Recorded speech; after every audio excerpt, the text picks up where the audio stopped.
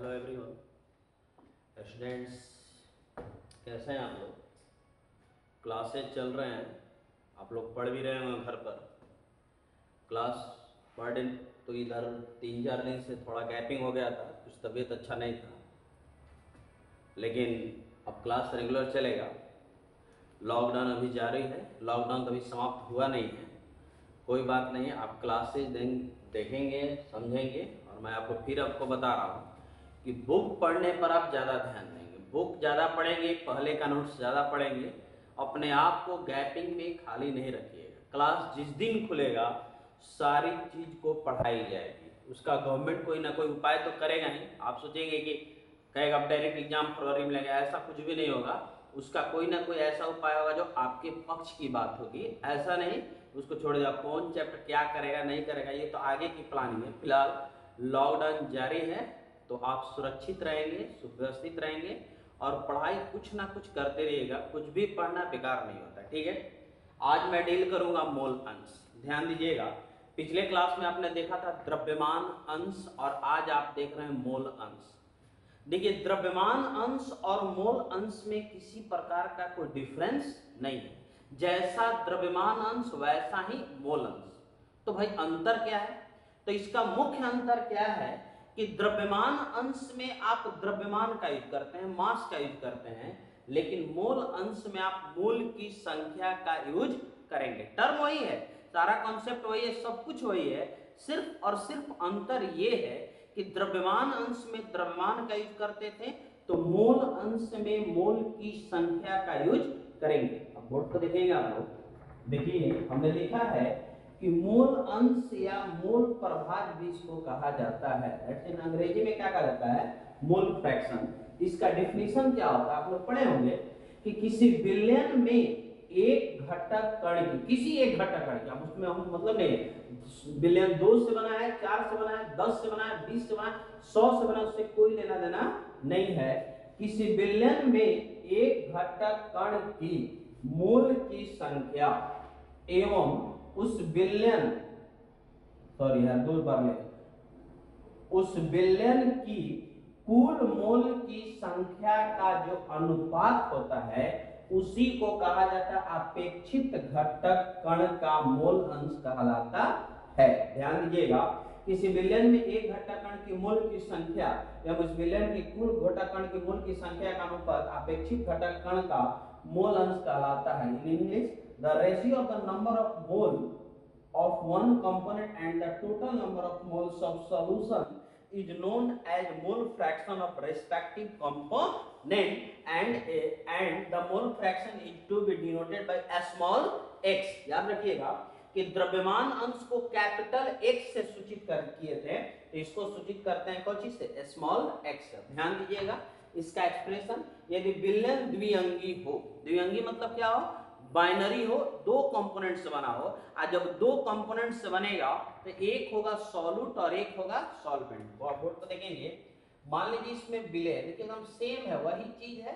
थोड़ा आप ध्यान दीजिएगा कि विलेय को हम मान लेते हैं A और पुनः कि विलायक को हम मान लेते हैं B।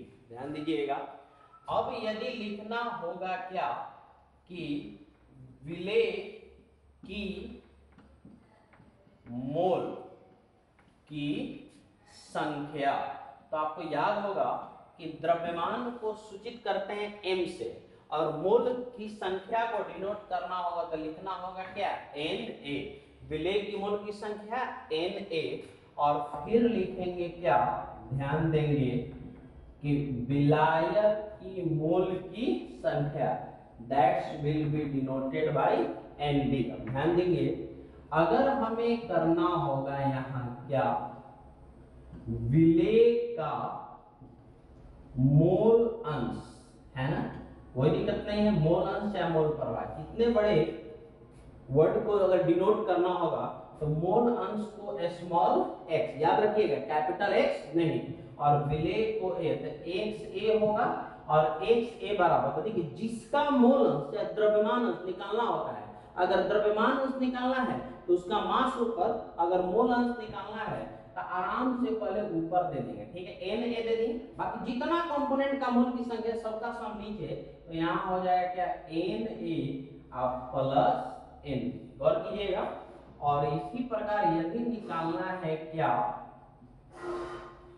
विलायक का मूल अंश, that's will be denoted by x B, और यहाँ ऊपर में हो जाएगा एन बी और बाई में होगा N A plus N B. और कर रहे हैं तो देख रहे हैं बिल्कुल वैसा ही, जैसा द्रव्यमान अंश वैसा ही मूल अंश है। अंतर सिर्फ ये है कि वहां हम द्रव्यमान का यूज करते थे, तो यहाँ हम मूल का यूज करते थे, तो N A by N A plus N B, और यहाँ हो गया N B by N A plus N B, ठीक है।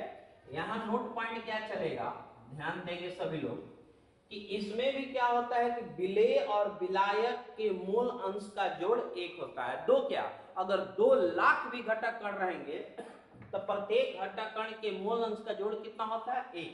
तो यहाँ अगर आप फाउंड कीजिएगा x A plus x B, that's will क्या N A by N A plus N B, और यहाँ हो जाएगा क्या N B by N A plus N B, okay. अब देखिए इसका अगर आप एलसीएम लीजिएगा तो दोनों का एलसीएम क्या होगा N A plus N B, ऊपर में हो जाएगा N A plus N B. जानते हैं मैथमेटिकल एक्सप्रेशन, ये कट करेगा आपका आएगा कितना 1। तो आप देखें कि यहाँ पर अगर मान लीजिए आंसर की जांच करना, कभी आंसर आ गया तो आराम से जितने भी घटक कण का आपने मूल अंश निकाला सबका ऐड कीजिए, ऐड करने पे यदि 1 आता है तो आपका आंसर बिल्कुल सही है। तो ये अगर ये 2 घटक कण से बना हो तो ये टर्म चलेगा, लेकिन यदि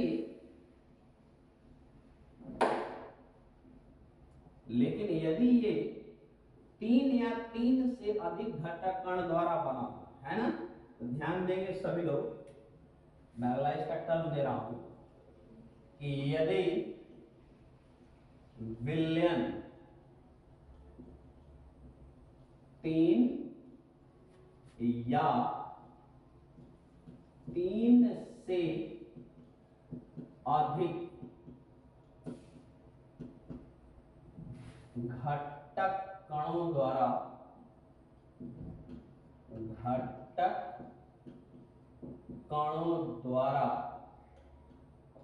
निर्मित हो,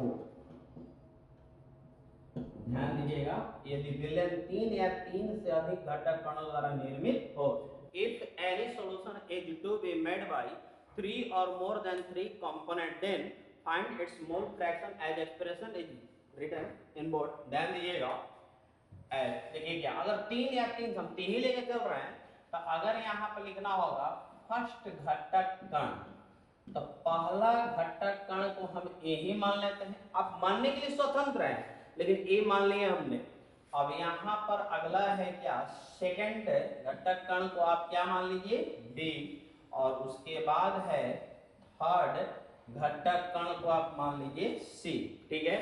अब तीनों की मोल की संख्या डिनोट करना होगा, लिखना होगा फर्स्ट घटक कण की मोल की संख्या, तो इसको डिनोट करेंगे किससे एन ए। इसी प्रकार अगर लिखना होगा क्या सेकंड घटक कण की मोल की संख्या, तो क्या होगा एन बी, और इसी प्रकार अगर लिखना होगा थर्ड घटक कण की मोल की संख्या, तो ये क्या होता है एनसी, सही है। अब ध्यान दीजिएगा गौर करके, ये एनसी हो गया। अब मान लीजिए जिसका मोल अंश निकालना है, मान लीजिए एक्स ए निकालना है, जिसका निकालना है उसकी मोल की संख्या ऊपर, तो ऊपर में हो गया क्या एन ए, अब बाई में हो जाएगा N A plus N B plus N. गौर कर रहे हैं सभी लोग, N A plus N B plus N C. अगर मान लीजिए एक्स बी निकालना है तो कोई दिक्कत नहीं है, ऊपर में हो जाएगा क्या एन बी, बाई में जितने कंपोनेंट 3 क्या अगर 3 लाख भी कंपोनेंट होंगे तो प्रत्येक कंपोनेंट के मोल अंश का ऐड कर लेंगे नीचे, तो यहाँ एन बी, तो नीचे हो जाएगा N A plus N B plus N C, और फिर यदि निकालना होगा एक्स सी, तो ऊपर में होगा NC, तो यहाँ होगा Na plus NB plus NC। Okay, तो देखिएगा, ध्यान दीजिएगा, इसमें भी प्रत्येक कंपोनेंट के मूल अंश का जोड़ कितना होगा? 1 होगा। तो XA प्लस XB आप प्लस XC, तो XA plus XB plus XC बराबर हो जाएगा, देखिएगा, अगर मान लिया आप निकालना चाहें तो ये हो जाएगा, देखिए Na plus NB plus NC, है ना, और ये हो गया क्या? NB by Na plus NB आप प्लस NC, और यहाँ हो जाएगा NC by Na plus NB आप प्लस NC। ऐड कर लीजिए, तो ये तीनों का क्या होगा? Na plus NB plus NC, ऊपर में होगा Na plus NB plus NC, cut करेगा, आपने देखा। तो ये रहा मोल अंश का एक्सप्रेशन। अब इसके आधार पर आप दुनिया का मोल अंश से रिलेटेड कोई भी क्वेश्चन होगा आप बनाने के कैपेबल हैं, द्रव्यमान अंश हो चाहे मोल अंश हो। अब इस पर तो क्वेश्चन देखना पड़ेगा, लेकिन आपने ये पूरा एक्सप्रेशन देगा तो ध्यान दीजिएगा कि जैसा मोल अंश वैसा ही द्रव्यमान अंश। अब आपका कर्तव्य क्या बनता है, तब इसको रिपीट कर करके देखिएगा, उतारने की कोई आवश्यकता नहीं है। आप नोट्स आप क्या होगा नहीं होगा, कैसे पढ़ना होगा, क्या प्लानिंग होगा, अब क्लास खुलने के बाद पता चलेगा। गवर्नमेंट के गाइडलाइन के अनुसार हम लोग चलेंगे, क्या गाइडलाइन देता है उसके अनुसार हम लोग तैयारी करेंगे। फिलहाल अगर कुछ प्लानिंग नहीं है तो कुछ इसी को पढ़ा जाए, क्योंकि ये सिलेबस ही है, इसका टर्म आगे बढ़ेगा, समझ रहे हैं ना। आप इसको देखिएगा, ठीक है। नेक्स्ट क्लास में हम देखते हैं इसका मोल अंश और द्रव्यमान अंश पर क्वेश्चन। Thank you.